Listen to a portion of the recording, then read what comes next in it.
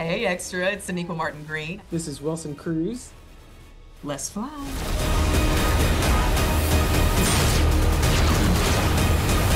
It's full speed ahead as the crew of the Starship Discovery try to solve a centuries-old mystery and save all life as we know it. We're on a search for one of the greatest powers ever known. It was such a big endeavor, season 5.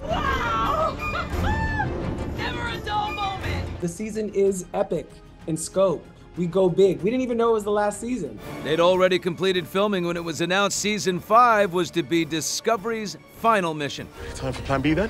On the count of 3. So Sonequa, Wilson, and the cast returned to set to shoot a new ending befitting a series finale. Are you on the bridge today? You know I can't tell y'all no spoilers. And we are also won't tell you where we are after the bridge. Here we go, and action. So we're able to put a bow on it. Beautiful. It's a very satisfying season.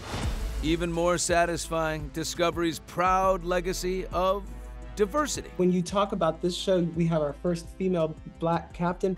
Let's fly. But we also have the first gay couple. We have the first non-binary character, the first trans character in Star Trek franchise history. My crew, the family I found in Starfleet. We made a pretty good team.